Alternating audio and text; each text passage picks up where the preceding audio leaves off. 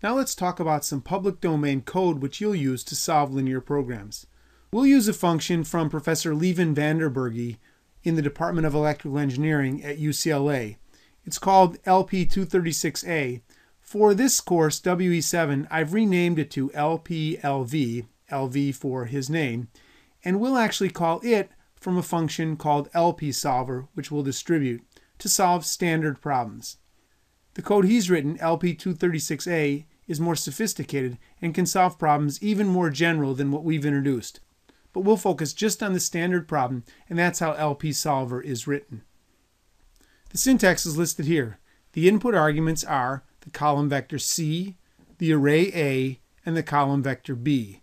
C associated with the linear cost, A and B associated with the linear constraints. There's three output arguments, the optimal x, the derivatives of the optimal cost with respect to the elements in B, and a status variable. For typical problems, status will be returned as the character string optimal. That means that the optimization has been solved successfully, and the minimum is some finite number, not negative infinity. Xop will contain the optimal value for the decision variable x as a column vector. And lambda, as I mentioned, has the derivatives of the optimal cost with respect to the elements of B. There's some other possible return values.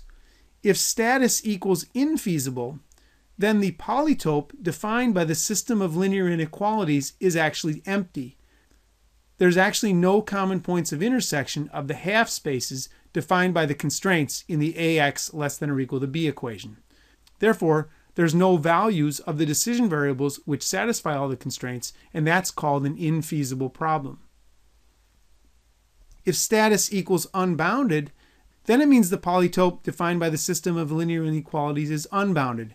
There's some directions where x can grow arbitrarily large, and in fact, in that direction, C transpose x can be made arbitrarily negative. In this case, the minimum value is defined to be negative infinity.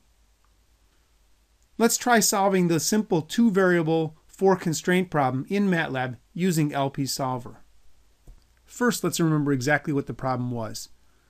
On the left is the problem as originally stated. Minimize 2x1 minus x2 subject to four linear constraints.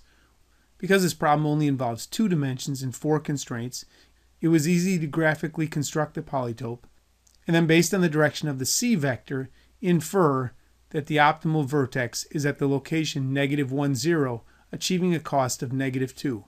How will we formulate this with LPsolver? Let's write it down in the standard form.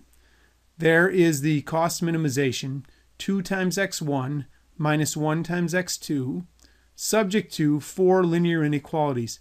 Let me read the inequalities, multiplying out the rows of the 4x2 array times the 2x1 decision variable. -x1 minus x2 is less than 1. -x1 plus x2 is less than 1.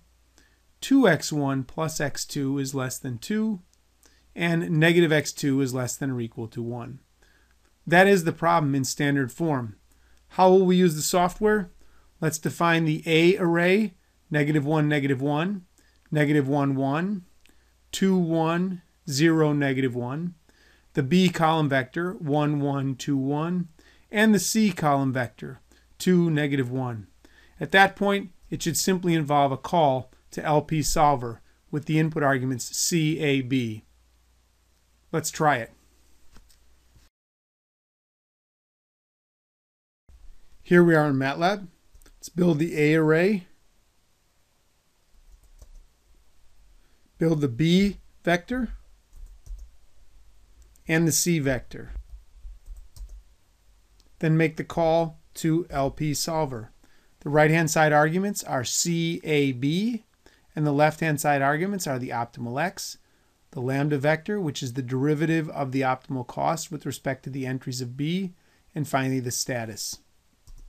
Based on our graphical analysis, the optimal x should be the vertex -1, 0. Let's check that. -1, 0. And the status should be optimal.